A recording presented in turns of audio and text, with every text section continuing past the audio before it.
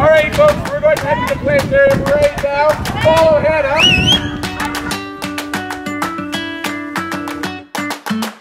Well, my favorite part of today was when we went to the science center, because in class we just learn out of a textbook and stuff. But at the science center it was like a fun hands-on way to learn. Old Montreal was obviously my highlight because there were so much historical figures there. J'adore pratiquer le français à Quebec.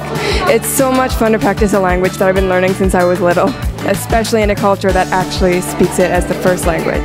Oui, poutine régulière avec 2 loaves de pascal. Merci.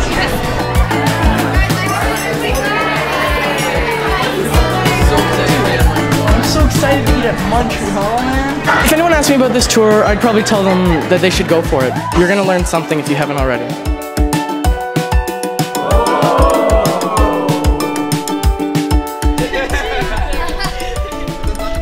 I love learning about old Montreal and all the historic things, and the ghost stories were really interesting. St. Paul Street, one of the 3 oldest still existing streets of the old Montreal.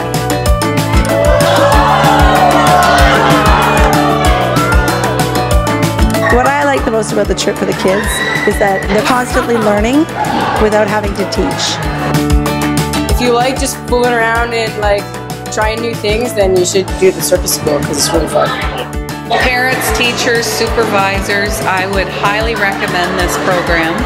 It's very educational, kids are having fun, the Keating, Explorica guides are wonderful, ambitious with the kids, patient.